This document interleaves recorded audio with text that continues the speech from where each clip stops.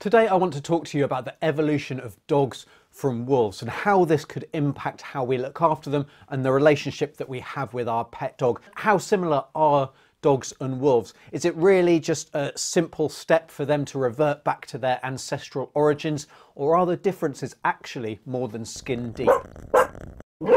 Hi, I'm Dr. Alex from ourpetshealth.com, where my aim is to help you and your pet live a healthier, happier life. So definitely consider subscribing if that is something that you're interested in. So first I want to discuss the evolution of dogs from wolves. You know, they really are very similar. They only differ by about 1 to 1.2% of their DNA, and they can potentially interbreed as well. So what is the evolution? Why does this matter, and how has this impacted our relationship? And then I want to move on to just talking about the similarities and differences between dogs and wolves and how this can impact how we actually look after our dogs. So to start with, we need to go back in time and consider kind of when dogs evolved from wolves. And actually that's the first misconception. So it's generally well understood and wrongly understood that dogs evolved from the wolf, but that's not strictly true. So between 20 and 40,000 years ago, the dog and the wolf split from a common ancestor,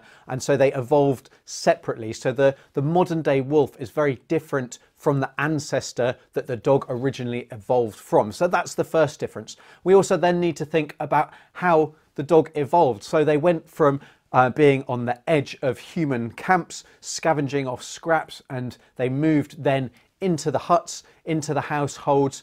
They were hunting companions, they were used to farm stock, and they became the companion that they are today. But that's all happened in a really short time, and you're not wrong to think that that is a blink of an eye in the evolutionary sense of kind of the time scale.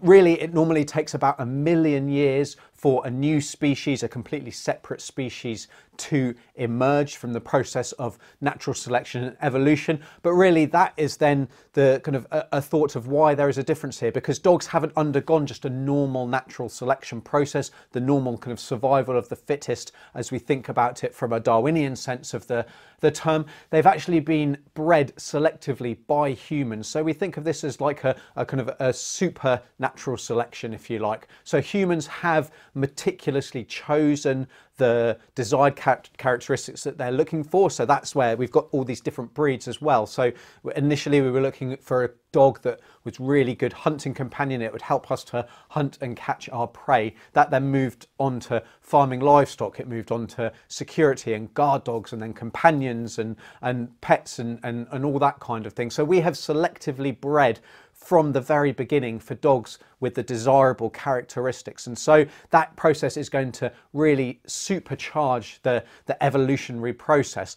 It's been shown by kind of actually studies that have been done in Russia on foxes, where it started in 1959 to try and domesticate the wild fox, and it actually only took 8 generations until they were exhibiting a lot of dog behaviour. So they were wagging their tail, they were looking for affection, they were acknowledging, and they were losing their fear of humans. By 20 generations, which is really not very much at all, they were kind of really very habituated, and they were pretty much companion foxes. So that is still ongoing, that experiment, but it's taken, you know, 60, 70 years to get to the stage where wild foxes have been effectively domesticated. So 20 to 40,000 years doesn't then sound like such a kind of short period of time for this kind of extreme evolution to take place and for significant differences to emerge between dogs and wolves. Let's talk about DNA next. So I've already said that dogs and wolves, they only differ by between about 0.8 and 1.2% of their DNA. That figure differs depending on where you're looking,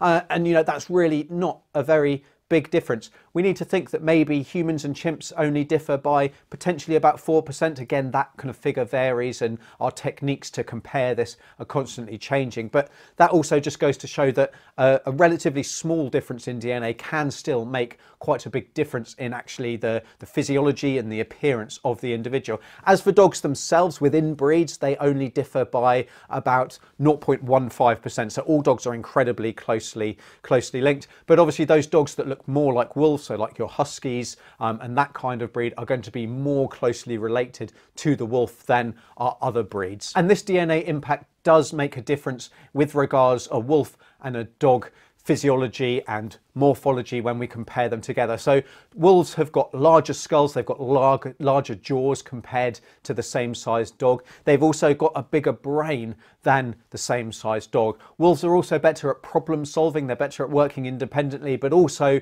to working within a team, so working with another pack member to problem solve and come up with a solution by themselves. Dogs, on the other hand, they're much more human-led, and they will very soon give up if the problem is too hard, or they will look towards their human, so their owner in the majority of cases, to solve that problem for them. So dogs are much more reliant on humans than wolves are. Wolves will still work with humans if they're in that right environment, if they're raised by humans to start with, but they are much more independent and they don't naturally look for it, whereas that's hardwired into every single dog. Another difference is a difference in breeding season. So wolves, they will only mate and breed once a year, and there is a very specific breeding season. It's in kind of early spring, it lasts for about 6 weeks, and they'll only produce 1 litter of pups every year. Dogs, on the other hand, they will generally come into season every 6 months, so twice a year, and that's not a set breeding season. That does vary between individuals. Some will be 9 months, some will be 12 months. And then I wanted to talk about the differences with diet, as there are 3 key differences in the genome of dogs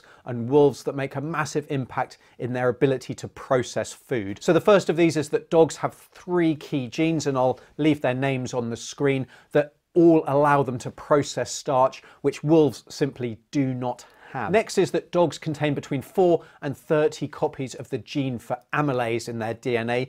Wolves, on the other hand, only have 2 copies of this gene. And that all means that dogs should be about 25, or amylase is about 25 times more active in the dog than the wolf. And amylase is a key enzyme used in the breakdown and digestion of starches. And studies show that the result of this difference alone means that dogs should be about 5 times better at digesting starch than the wolf, and that's discounting all of the other changes that I've talked about. And then the final difference with regards to diet is that although dogs and wolves contain, their DNA contains the same amount of information for maltase, which is another enzyme that's used in the processing and digestion of starch, dogs actually produce a longer version of this enzyme than wolves do, and it's the same kind of version that's found in cows, it's found in rabbits, and also in rodents like the rat, who all clearly need to be able to process vegetable matter. So that's another example of just how the dog has evolved to consume our scraps, so our grains, our breads, and our plant-based plant-based waste. So dogs really have been selected, like I said at the very beginning, to live with us, to survive off our kind of discarded waste initially, but then our table scraps, and that's been reflected in their genetic makeup, which has made their intestines much more effective at processing grains, processing plant-based material, and able to thrive off that rather than just being able to survive. So this all has an impact when it comes to what the best diet to feed your dog is. So there's a lot of information about that. There's a lot of people who swear blind that dogs should have a kind of a biologically appropriate diet, they call it, or a prey related diet, where they're just fed kind of like raw meaty bones, raw diet, raw food, and the same people will claim that grains are terrible, that wolves don't eat grains, dogs shouldn't be fed grains, they can't process them,